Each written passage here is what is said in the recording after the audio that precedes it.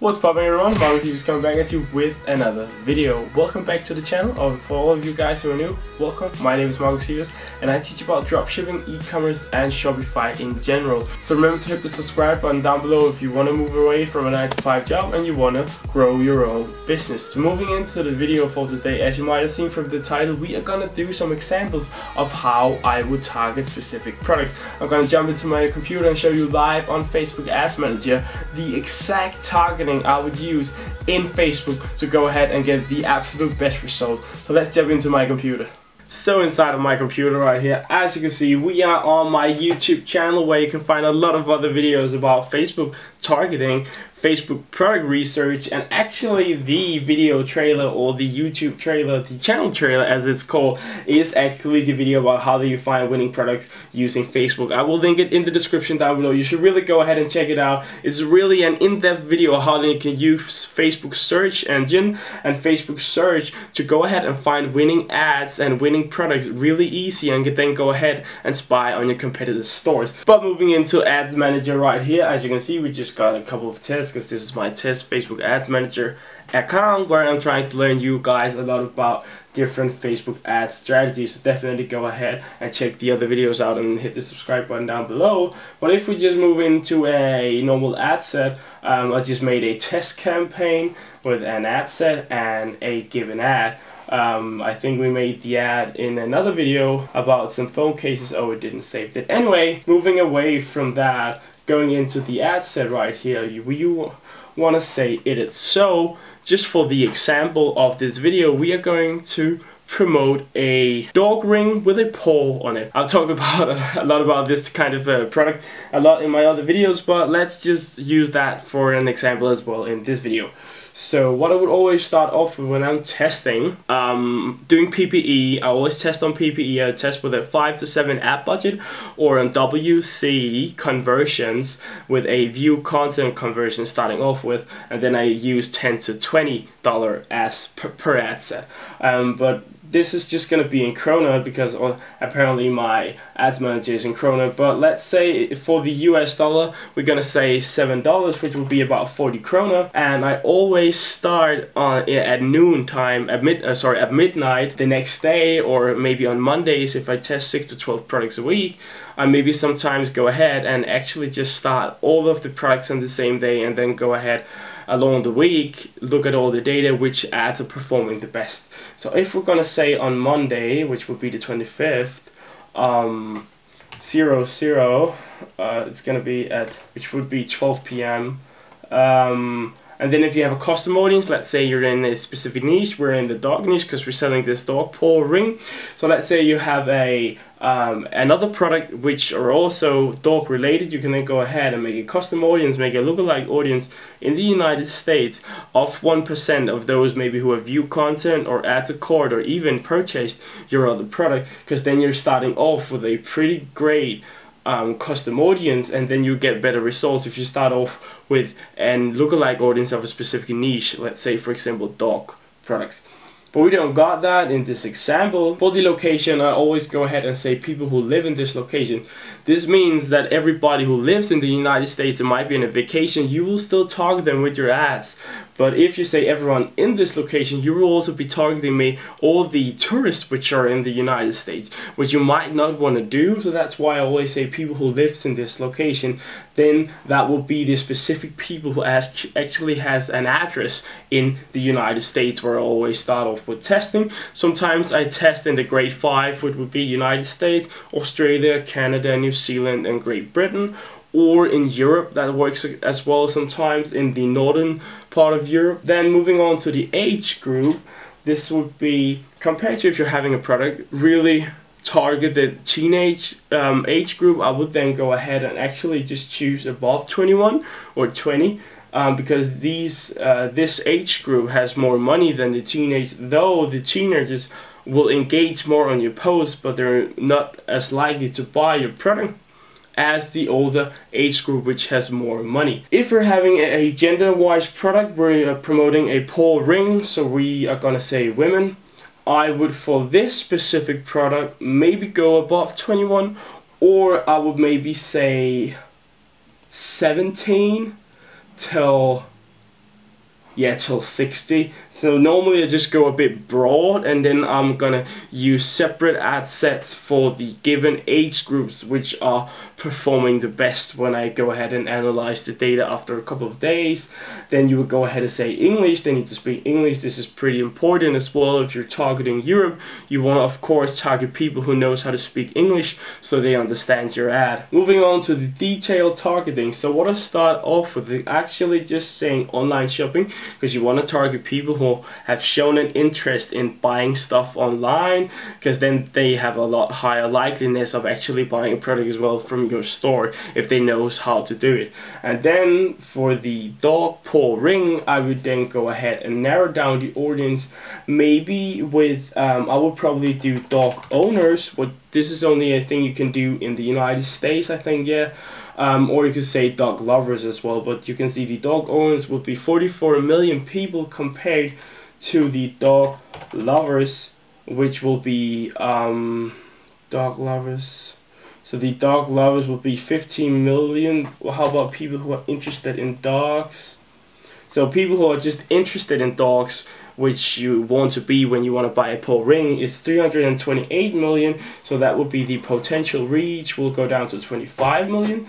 Compared to, if you say dog owners, so if you own a dog, you're pretty engaged in all these dog products, and of course in products about dogs or dog gadgets, because you're actually having a dog yourself. So I would probably go ahead and say dog owners. Then we have a potential reach of 13 million people.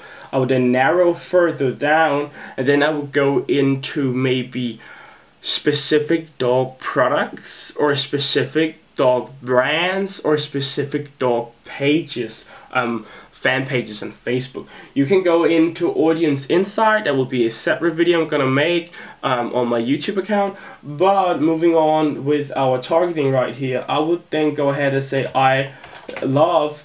If you're having a cat product, you can say I love cats, I love dogs, I love cooking. There's all these different fan pages, always with starting with I love, and then the specific niche or word correlated with the product you're selling. So I love dogs, as you can see right here, 8 million people. That went down to then 320,000 people.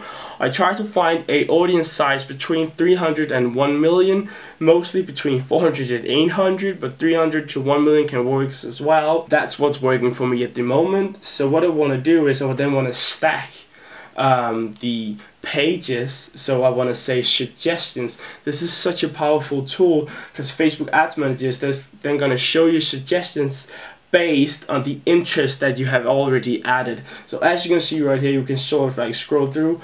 I love my dog, only 5,000 people. Well, we then gonna say like dog lovers, puppy lovers, life with dogs, I love my dog, love my dog, dog lovers club. You can sort of like, when you browse through them, you can see the amount of people who are engaged or have shown interest in pages related to dogs world, dogs fans. So as you can see right here, we got a potential reach now of 960,000 people. Just gonna add a couple of more with dog lovers. That's maybe a bit too high. Dogs Today magazine. You can try to also only target magazines compared or correlated with the product that you're selling, but now we're just adding a magazine as well, so pages and magazines right there. So you can see we have a potential reach of 1.1 million people, which is way too high. I don't normally test with a target audience of this high. You can try to. I normally use several ad sets, so I'm not just using one ad set, but I might make 2 or 3.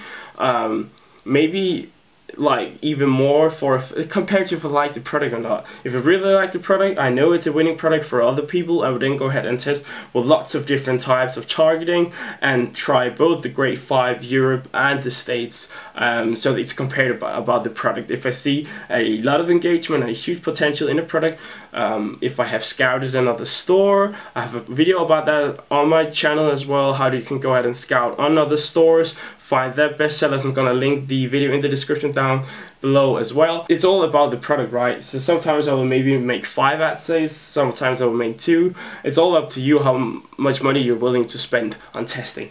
But moving on as well, I'm then gonna narrow further down. So I've tested a lot of different pet products, so that's why I know all these different interests. So we can then go ahead and then I would, if you're new to a specific product, you can then go ahead onto Google and say top 10 dogs dog suppliers or something like that, or maybe like dog food, and then you can say like there's Petco right here, Petco. You got the Petco right there. Walmart, I wouldn't use Walmart. I would only use actually pages, web stores, or brands which are really correlated to the products you're using. Like Amazon wouldn't work for you because you can buy anything on Amazon, compared to Petco, that's only products which are pet products. So that's why we are gonna say Petco. And when you say Petco, which has 4.8 million, as you can see, it dropped right down to 95,000 people.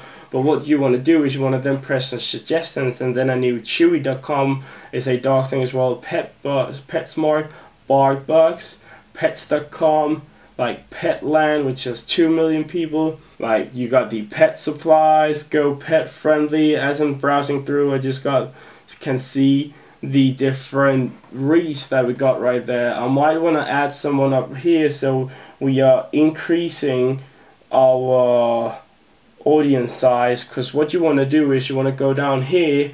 Yeah, okay, so I already did this because it's an ad set that I've been using before. But what you will see when you say edit placement is this. So what you want to remove, you want to say edit placements, because you don't want Facebook to add it everywhere on audience and stuff like that. You don't want it on the audience network.